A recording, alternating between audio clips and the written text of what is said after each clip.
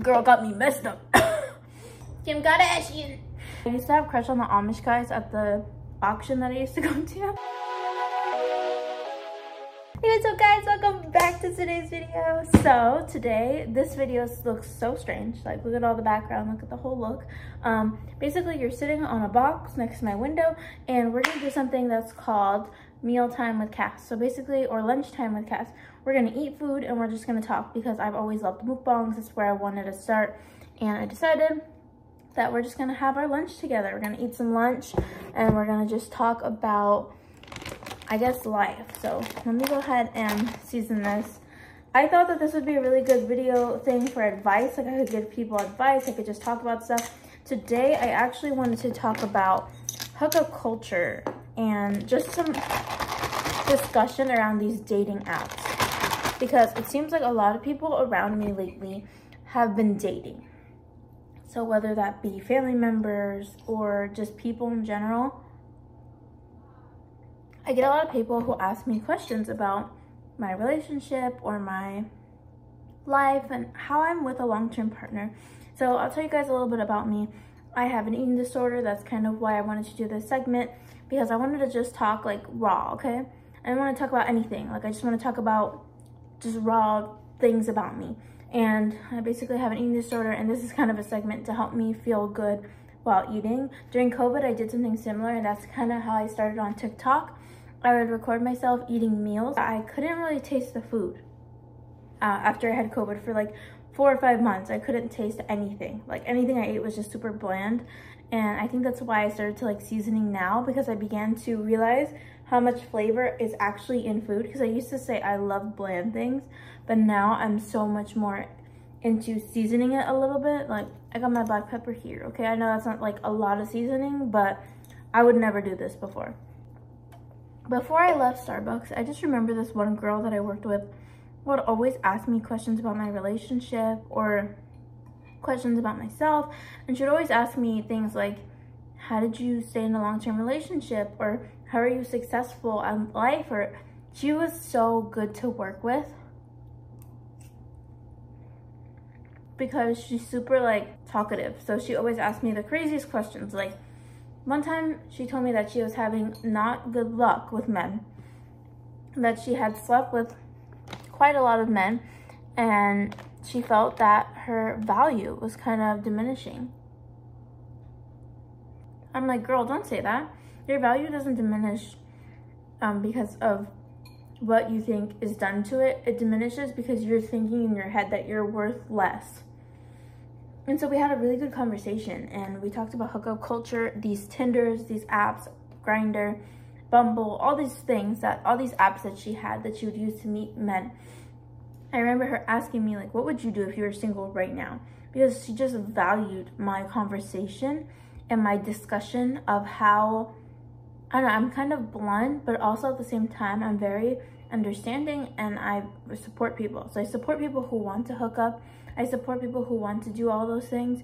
So if you want to, there's an alarm going off. If you want to engage in hookup culture, if you want to join those apps, of course, but I would never. So I told her I would never go on Tinder, none of it. I don't believe in any of that. I would go to Barnes and Nobles. I was like, girl, I would look lost in a Best Buy, because that's just the kind of men I like. I like geeks, I like nerds. So then I remember asking her, what do you want out of a partner? And she said, I want someone who's gonna listen to me. And I said, did any of those men that you were with listen to you? No. And that's the thing. I feel like the instant gratification of these applications like Tinder and Bumble and all of that, they're essentially doing this. They are, everyone who's going on Tinder is going on there, and they're in a market of sandwiches, okay? This is like a Korean sandwich market, let's say. They're walking up to these sandwiches and going, I'm so starving, I want this tuna sandwich. And they're eating the whole tuna sandwich. Like, they're just busting it down. And essentially, they're busting down this tuna sandwich, and then they're going back at the crust. They have the crust in their hand, and they're going, I actually didn't like celery. That's what dating is like, and that's what hookup culture is like. you're getting the sandwich and you're getting the gratification of eating it, of devouring this delicious sandwich, this woman, this person. But then after that deed of eating it is done, you don't, like, you just discard the crust with the rest of the celery and you don't go back. Girl got me messed up.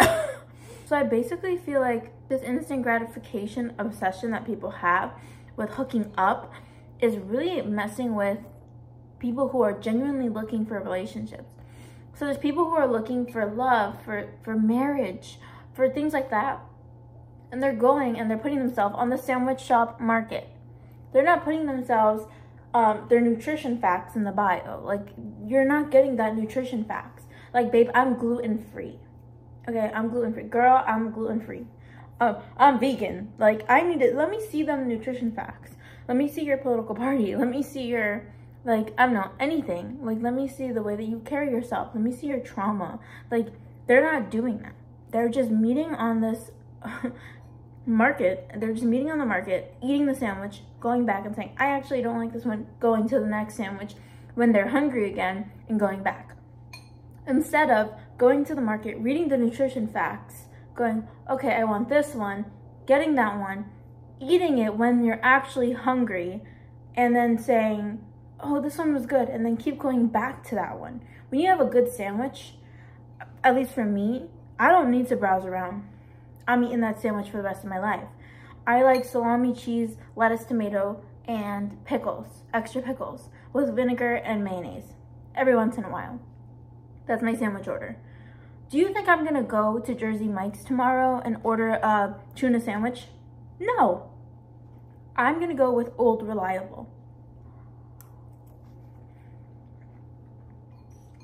So I gave her that analogy and she was just so in awe. And it kind of felt like a big sister talking to a little sister, because she was 17 and I was 20.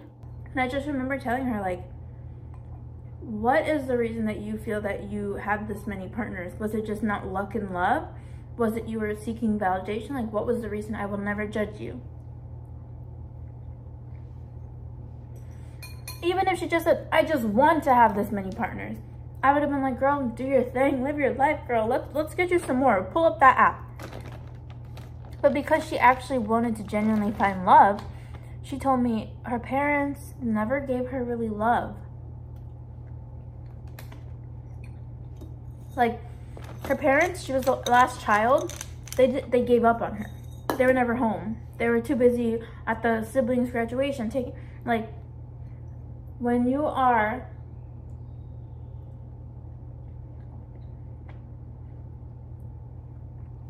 kind of discarded by your family, by your friends, by those around you, she was seeking that validation from men. I remember telling her, like, you need to tell yourself every single day, I am good enough, I am enough, I love myself. She was not treating herself with the care and love that she wanted. She was treating herself how other people treated herself. She was disregarding herself. When she had negative emotions towards a guy, she would still follow through with that. Kim Kardashian. For those of you who don't know, I am eating fettuccine alfredo with shredded chicken and a bag of broccoli. I don't just eat this on a daily basis, like a bag of broccoli, but my boyfriend's mother bought, my mother-in-law, mom number 2, bought this for me to make broccoli cheese soup, and then she left and was too busy. Like, we were just so busy while she was here.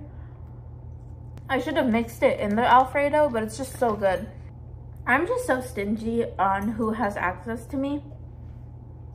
And a good example of this is when I was growing up, I went through a phase where I questioned myself, what I liked, if I actually liked those things, because my type has inherently been tall, white men, skinny, either cowboys or like Best Buy geeks. Like, I have no other way of describing it. Like Amish boys, cowboys, or geeks. I've never been into like car guys, or like I've never been into guys who like cars or like mechanics. That's just not my type.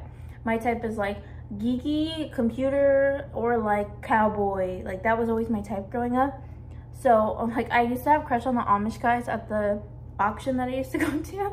Okay, I just remember that I was doing drama, and it's like you had to go after school and perform in a school play. So we were doing drama and we were in this play. It was called The Emperor's New Clothes. And this kid had a huge crush on me. And I remember that we were behind the stage and he tried to kiss me behind the stage. And see that face? See that face? I'm so like picky about who gets access to me. Like I barely even talked to him. We were just like friends. And I looked at him and I went, no. And he was like, why don't you want to kiss me? And I was like, I'm waiting for the perfect person to kiss. Like I'm waiting for my person. And I just don't feel that we're compatible. Like I was like, I'm waiting to find the perfect person. And boy, was he mad. I remember him telling everyone that I was a B word, a prude, like all these things. No fun. That I remember the big thing at the time was I'm Puerto Rican. He was like, the Dominican girls and they kiss or something. And I was like, okay, so then go be with them. And he was just so mad that I couldn't give him that gratification that he wanted. He wanted the gratification of being able to say, I kissed her. Also at the same time, I think he had wanted the gratification of saying, I kissed her. And she's impossible to figure out. Like I never really dated anyone.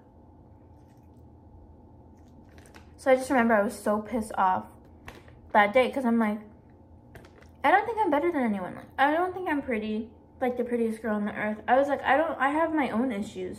Why does he think that he gets to have this gratification of saying he kissed me? It just makes me so infuriated. And so for years and years, I just waited. And when I was 14 years old, I kissed my boyfriend at the mall. I have the ability of giving myself the gratification of finding the right person. Like I find the correct person. I don't give just anyone access to me. That's my way of making myself feel good. Like I don't know how to describe it. I make myself feel full, almost full, by saying I don't need, like, even friends. If someone disrespects me, I give you 2 tries. If you get to the 3rd try, you're done. Cut you off. I will physically call people on the phone to ask them if they've done something to me, because I'm giving you this final chance to fess up and tell me that you've been talking about me. People never ever care. Usually my first thing is if someone hurts me, I will go to them, either text them or see them in person and ask them. But when it gets to the point where I hear that they're talking about me, or I shut it down after the first, no, I didn't talk about you, done. You don't get any more gratification of being able to talk to me. It's not because I'm better than anyone. It's because it's my boundary. I'm done. I gave you 1 chance. Done. Boundary. For all you people who are wanting a serious relationship, now we've been together since we were 14, now I'm 23. I'm gonna be 23 in 2 weeks. I would say make sure that you are looking for someone who encompasses all of the things you want, and be picky. Be picky. Be entitled. You're entitled to your own body. You're entitled to your own mindset. You're entitled to like what you like, and you're entitled to tell someone no, and you can not consent to anything. Someone tells you, I want to go to the mall. No, I don't want to go to the mall. You can use your no for anything. I used to be a people pleaser. I still am in some sense, but I've learned lately, no. Someone wants to talk to you on the phone. You're like in the middle of Walmart and you're like, I'm done. I don't really want to talk to anyone. Can I give you a call back? Bye. Click. Let's say you're at the middle of a fair and someone comes up to you and is like, here, have this flight. No, I'm good. Like, you're allowed to say no. So do the same thing on social media. They don't match up to you. They don't have the same goals. They want to travel the world. You're a homebody. Like, you are entitled to say, I just don't think this is going to work. I think following through, meeting with them, getting in bed with them, doing all these things harms you. Because it would harm me. Okay, I don't want to speak for you guys because you guys can do whatever you want. But I'm saying it would harm me. Because at the end of the day, I just put this person through an entire emotional roller coaster, through an entire cycle of my life, through an entire week in my life, for me to then come back and say, I knew from the beginning that I didn't like you. That's not right. But yeah, This is my first lunch meal time with me. Let me know if that was insightful in any way or if you have any opinions on this topic. I'm just not a big fan of hookup culture. The first thing I told that girl was delete all of those apps and go to Best Buy, Barnes and Nobles. Like, go find someone in person, because I feel like you can genuinely scout and get to know someone, whereas through text, they could be whoever they want to be. In person, they can't really lie to you that much. They can, but there's only so much that you can fake, unless they're a psycho. If they're a psycho or a sociopath, then thank you guys so much for watching. I really appreciate you guys. Thank you guys. Bye!